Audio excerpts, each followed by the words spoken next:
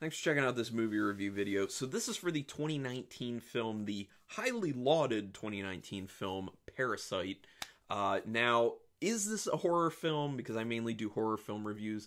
I wouldn't say it's a horror film. Does it have horror elements to it? I would say definitely does. And that's no big surprise because Bong Joon-Ho, sorry, I had to look down. I get the order of his name mixed up from time to time. Bong Joon-Ho, he's actually done horror before, so it's not a big surprise that having horror elements in it and pulled off well in this film is the thing.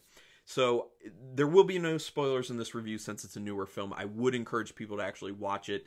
Obviously, a lot of people said it's a very good film. It is a very good film, so check it out. I watched it on Hulu's streaming service, so it is available there if you have Hulu.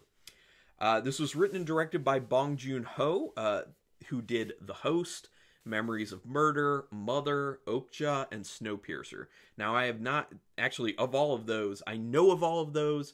I've only seen The Host before. I actually own The Host. It's somewhere back in there. Good film. I really like The Host. Now, watching this film, Parasite, reminded me a lot of another director who is also from South Korea, who I love, and is actually my favorite director of all time, Chan-wook Park, or as other people say, Park Chan-wook. I say Chan-wook Park, but, you know, it's a U.S. versus South Korea name order thing. So, but, yeah. So this film actually reminded me a lot about that, but a lot of his stuff.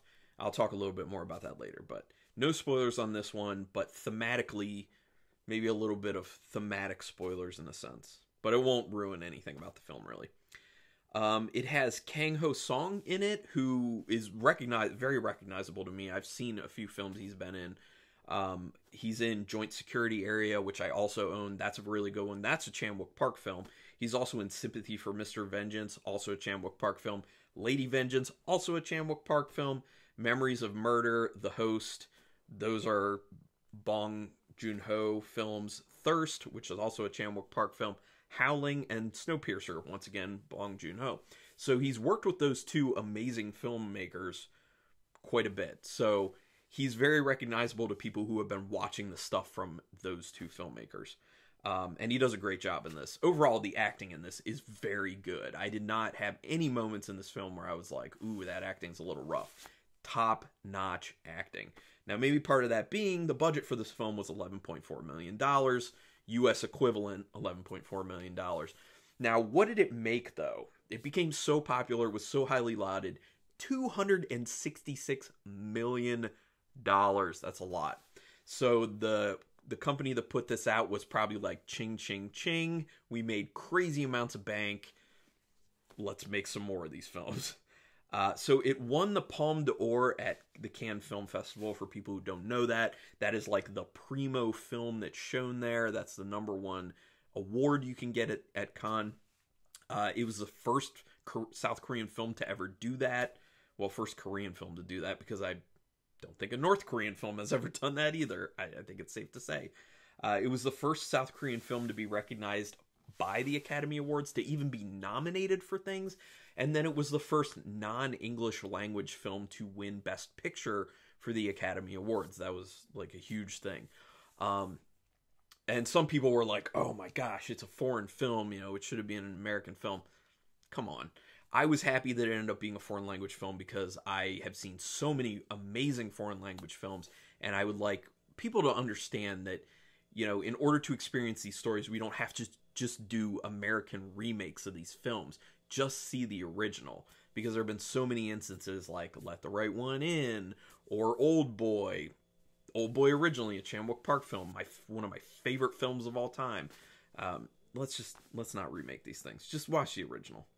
The film was influenced by the 1960 Korean film The Housemaid, which I have not seen, don't know a whole lot about, but that's what Bong Joon-ho said. He also said it was a little bit influenced by some tutoring that he did for a rich family when he was younger, and he just took some inspiration from that and kind of built the story out that way. The first floor of the main building in this film and the garden area of that house were actually constructed on an actual lot of land. The basement portion and the second floor were actually done on a soundstage, like at an actual studio. So it's very interesting that, their sets weren't all in the same place. It was, we're going here for first floor and outside, we're going here for second floor and basement. It's just kind of a weird thing. But, that's what they do. When building on the outside lot, they took the sun into account for how they would want to use the light at certain times during the day. That's crazy. That shows a lot of attention to detail, and I will say the lighting is used magnificently in this film. Now, not just the natural lighting, which is used very well, but the lighting inside. And because they built the house, the inside of the house, they were able to set the lighting up a certain way, and it looks beautiful. It lights things beautifully. It is, and that's just another thing about this film overall. It looks phenomenal. Wonderful directing, wonderful cinematography. The sets are great. The house was constructed amazingly. It looks sleek. It looks beautiful. It looks expensive, amazing. Yeah, the look is great. There was a black and white version of this film that was actually done in limited release. I don't know if that would be, I don't know what kind of impact that would have. Like, there are certain times where, like, I feel like black and white is an important thing when you're doing more low budget stuff, especially like horror low budget, because you can hide a lot of practical effects issues or CGI issues or lighting issues as well. But, I don't know if that mattered much. So they do a good job of establishing something important to this film in the beginning, which is kind of like a financial hardship. Now, this isn't really a spoiler. It's something that's immediately done in the first minute of the film, but they did a really good job of very appropriately conveying financial hardship, because at its core there's a lot of kind of rich versus poor going on in this, and societal upper status versus lower status in this, which this has been done in film a lot. It's been done in horror film. It's been done in tons of different films. It's an age-old thing. But they did a good job of establishing the, lower income situation. But they also had comedic aspects to it to kind of lighten it up. It's not just all depressing when it comes to that stuff. And that's one of the great things about this film, too, is the comedic moments are actually funny. They're kind of paced throughout the film. It's not like they're trying to be like comedy consistently. It's kind of sparingly put in, but when it happens, it actually works. None of the stuff really lands flat. I actually laughed out loud a few times, which is, hard to get me to do because, films usually don't make me laugh out loud. Yeah, the cinematography looked really great. Yeah, like I was saying, they had some really interesting shots, interesting looking shots, and they really used the architecture of the building to great effect when framing a lot of shots. Like I was saying, it looks so good, and, the lighting looking really great. Justification for doing things that are wrong in this film is actually done in kind of a funny way, at least initially. There's always a way to justify what you want to do, and that's kind of established very, very early in this, and it's kind of a reoccurring thing where it's, should you do this? No, not necessarily, but can you justify it to yourself kind of easily? Yes, and here's how it gets done.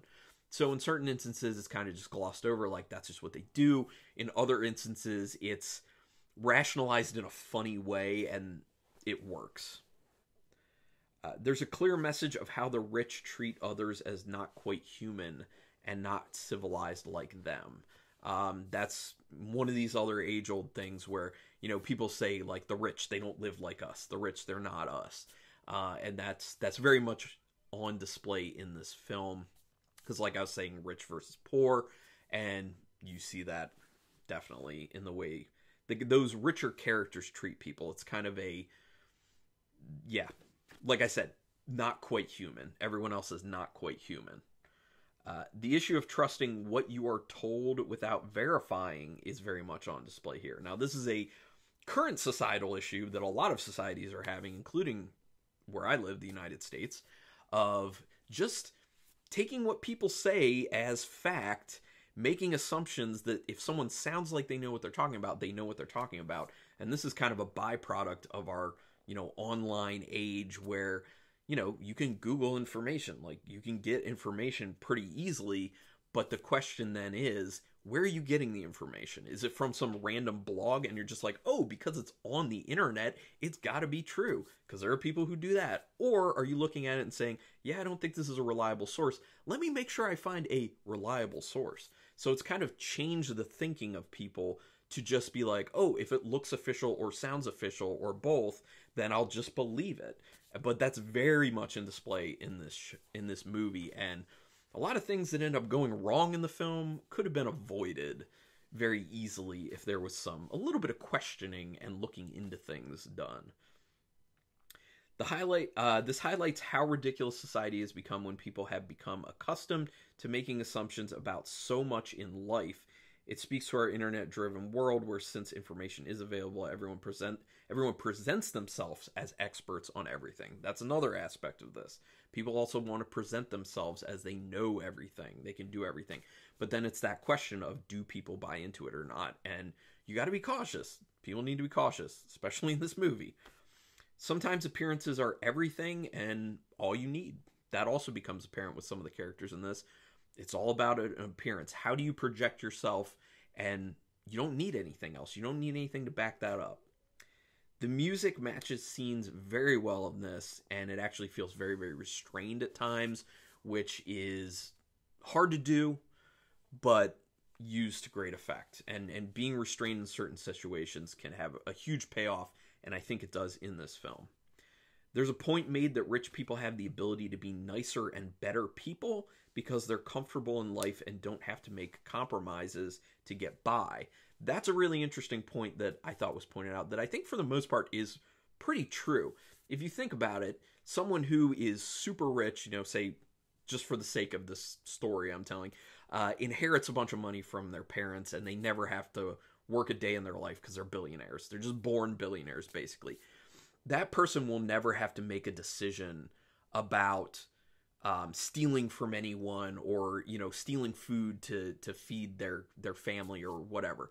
Meanwhile, someone down, much lower on the economic scale may have no money pretty much, live paycheck to paycheck. They lose their job. Then the hard decisions start to be made. They get put in those situations where they don't have the financial comfort in order to necessarily always be nice, always do the right thing. And it kind of presents that in a very interesting way of, by financial security, people are put in these different situations. And with the people who are rich, they just end up usually not having to be put in the same situation as people who are not rich. So they have the luxury of not having to compromise or be compromised in who they are as people, morally or ethically. The pacing is very good. The main heart of the story plays best if it's done slowly, but not so much that the audience gets bored. Now, this is a very fine line that you have to tread with what the story is, because the nature of the story does need to be done a little bit slowly. Otherwise, it's not going to feel natural. They hit it pretty much right on so that it's slow enough, not too slow, and it feels natural. So that's a big testament to how great the script writing was. So Bong Joon-Ho, very good on the script writing with that. There's a good surprise that opens a lot of possibilities for the story when you think you figured out where the film is going. And I know a lot of people have probably said, obviously I'm not going to say much about it, but there is a twist to it where you've settled into the film at this point, and you're kind of like, oh, I think I have an idea of where we're going with this. I see, the morals to the tale and where we're going to go and what we're going to do. And something's introduced that changes everything. And at that moment, it's this immediate just recognition in your brain of everything's potentially out the window right now. Because this one thing opens an unbelievable amount of possibilities. Got to find out where this goes. And that's the thriller aspect of this film. There's a great talk in this about cockroaches that ends up becoming a great metaphor that actually plays out. They talk about cockroaches, how cockroaches act, and then there is a metaphor in it that you then, it comes to life and you kind of see it in a different way. So just, if you haven't seen the film and you're watching this, just keep that in mind and you'll see what I'm talking about. There's good tension executed in this film, actually quite good tension. It keeps you engaged the entire time because, like I said, the script writing is very, very good. There are also good comedic moments. I already talked about that. A scene is painted of how ignorant the rich are of the trials and tribulations of others. They're insulated in their fake worlds. Yeah. And that kind of ties in a little bit to the whole thing of, you know, you're so financially secure, you're so comfortable, you don't have to make bad decisions. But it's not just that. It's even further that these people happen to be end up being so isolated from the rest of the world and how other people live that they just don't even have a clue that people get put into these situations or have to deal with these things that they never have to or even think about. So sometimes things start a domino effect of bad events, and you can still feel for everyone who's involved. Now, that's one of the biggest strengths of this film, and I think one of the reasons that people have reacted to this film as strongly as they have, saying, oh my gosh, it's amazing, it's unbelievable, it's the best, blah, blah, blah, is because a lot of people have probably not been introduced to a story told the way it's told. And what I mean is I wasn't as shocked with how the film went and how the story is told as a lot of other people seeing it for the first time. And it's because I'm familiar with the films of Chan-wook Park. In the beginning, I said that this film reminds me a lot of the films of Chan-wook Park. Now, Chan-wook Park has a tendency when he does his films, especially with his revenge trilogy that he did, consisting of the films Old Boy, Sympathy for Mr. Vengeance, and Lady Vengeance, where he creates characters and he fleshes out the characters and gives them enough screen time that you feel for each character. You understand all their motivations, and you understand that they are not one thing. They are not one action that they take. With a lot of films, it's this person's clearly a good person, this person's clearly a bad person. Maybe you have some where these are the in-betweeners, so that when things go down, you are like, I'm rooting for this good person. Chan-wook Park and this movie, it's not that situation. It's a situation where you understand all the characters, you can feel for all the characters because you get their backstories. You understand why they do the things they do. You understand that they're not doing things purely because they're evil or because they're doing malicious stuff. It's different motivations that you get. And so when things go wrong, when the domino effect happens and bad things happen, you can feel for everyone involved. And that's, I think, what was such a impactful thing for people who are seeing this film for the first time and never saw Chan-wook Park stuff. And that's why people reacted so strongly to it. And I get that, because when I saw my first few Chan-wook Park films, that's how I felt. I was just like, oh my gosh, you can tell stories like this? This is crazy. Because in my opinion, you're an amazing filmmaker if you can make people feel things they don't want to feel. And by fleshing out the characters properly and having everyone not black or white, but all shades of gray pretty much, when things happen, you remember the good in that person, in all those people. And then bad things happen, and you can feel for everyone who something bad happens to. And it's tough to deal with because you want to be in that situation that's a little bit safer, where you can be like, well, this person was a bad person. They got something bad happening to them. I'm fine with that. That's all good. This is the good person. They're okay now. Makes me feel good. We're great. It feels kind of bleak, you know, and but that's reality. That's real. And those are the types of stories I like, and that's what Parasite does, and that's what I like about Parasite. So that said, it actually reminds me in its feel a lot like the film Sympathy for Mr. Vengeance by Chan-wook Park. So if you've seen Parasite and you have not seen Sympathy for Mr. Vengeance, you should definitely watch that. Actually, if you're going to do that, you should actually just see the whole Revenge trilogy by Chan-wook Park. Once again, consists of Old Boy, Sympathy for Mr. Vengeance, and Lady Vengeance, I believe, in that order as well. That's the order you should watch it. They are all available streaming at the moment on the Shudder streaming service. So if you have Shudder, they're there now. They are the same as Parasite, as in, I wouldn't call them horror movies. They're the same thing. They have horror elements, but they're kind of like drama thriller. There's a little comedy kind of peppered in, but not as much as Parasite. So anyway, I think I had one more closing statement. Okay, so the title Parasite is a dual meaning, basically. And Bong Joon-Ho has been interviewed about this, and he actually had to really fight for the studio to use the title Parasite. They wanted to use something else. I don't know what that was, but he was like, it's got to be Parasite because there are kind of two sides, and both are parasites. And I don't want to talk too much about it, so I'll just say, think about that when you watch the film. Or if you have already watched the film, think about how both sides in this film are parasites in different ways. Just think about it. Or you can look up what Bong Joon-Ho said about it. So that's another option. But anyway, thanks everyone for checking this out. I'm going to give it the star rating now. So out of 5 stars with half stars in play, it's not total perfection. I do think it could have been, story-wise, it could have been a little tighter, actually, because in the end, there are numerous moments where you think, okay, and this is where they end it. Okay, no, we're still going. And then this is where they end it. Okay, no, we're still going. And it ends up having a very good ending to it, but it kind of gets drawn out a little bit. And it feels like it has many endings in a sense. But I'm going to give it 4.5 stars. I think it's a very good film. It's not too far off from being close to a perfect film. But it is not Old Boy. I will say that. I think Old Boy is like perfect film, in my opinion. And I need to review that at some point. So 4.5 stars for Parasite. Quite enjoyed it. Recommend it for everyone. It's a good time.